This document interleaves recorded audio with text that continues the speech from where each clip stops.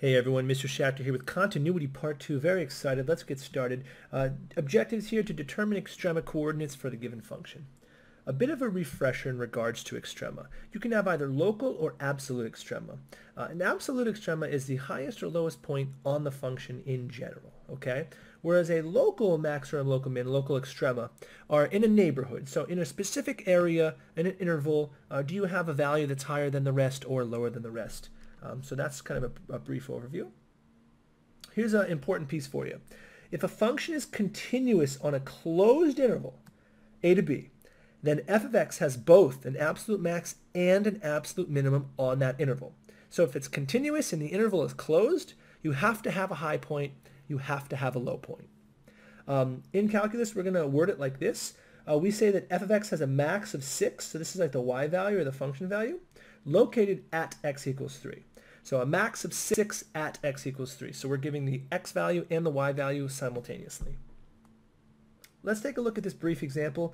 It says in an open interval.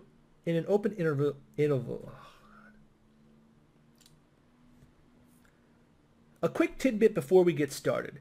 In an open interval, endpoints are not maxes or mins. Let's take a look at an example to kind of explore why. Suppose we have the function y equals x squared. It looks like a parabola like this, and actually I'm gonna delete the arrows on it. We're just gonna go like this and like this. Suppose I have this function right here, okay? We don't have an absolute maximum here because the function's getting bigger and bigger and bigger and bigger, because we can never actually, because of these parentheses, we can never actually equal -1 or 1. So basically we're getting extraordinarily close to -1 and extraordinarily close to 1, but we're never going to reach that value. So our y values are getting bigger and bigger. So we don't actually have an absolute max there. This particular function at 0 has a minimum of 0. It's right here. So this function has an absolute minimum at x equals 0. Okay, so let's try some examples. All right, example number 1. Using the function, find the coordinates for all extrema. So let's take a look at x squared on the closed interval 0 to 3. A brief picture. So if you plug in 0, you get 0, so it's right here. And if you plug in 3, 3 squared is 9, so it's just going to be somewhere like up here. So you have this little parabolic piece right here. So the question is, where are the extrema? Now this is a continuous function on a closed interval, so you're guaranteed to have at least a maximum and a minimum, okay? The maximum of this function, the max, is 9 at x equals 3. And the min is 0 at x equals 0. Okay, so because we have a closed interval and a continuous function, we're guaranteed to have a max and a min. There are no other local extrema in this particular function. It's just simply increasing indefinitely. And this one we just did at the top, so we don't really need to talk about it. Here's some more examples to consider. At what value of x, so we don't have to find the y value here. What value of x over the given interval does a function take on a max or a min value? Let's first examine the cosine function, okay?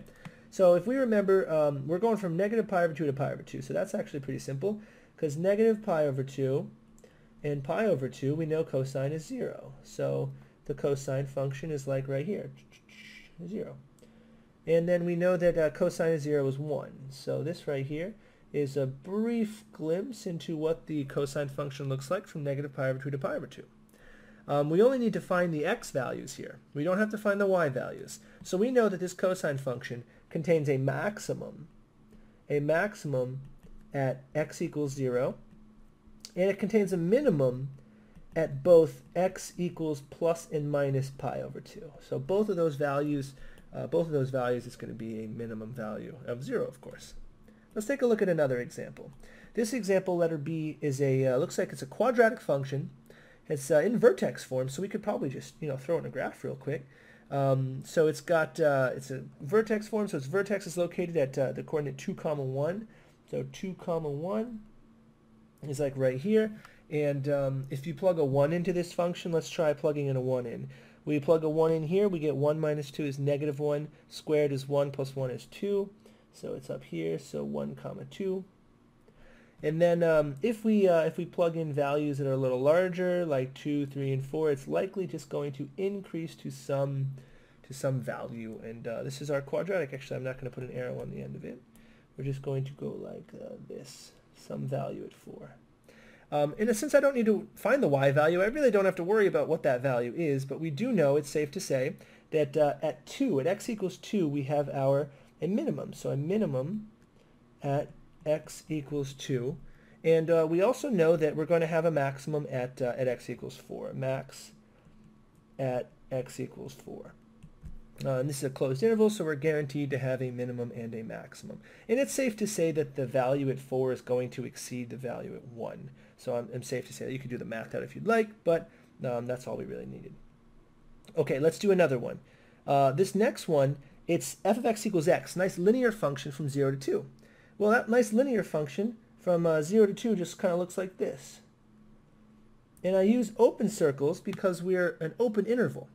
This thing has no absolute extrema because you can't use endpoints to classify a maximum or a minimum. So this thing has none. This linear function, NA, we'll just put NA right there, squeeze it in.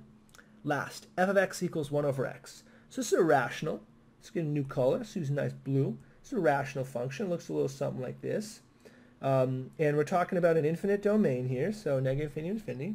This has no absolute extrema because it's rising up forever, and it's rising down forever, so its function value is never going to actually cap at a certain number. So this has no absolute extrema as well.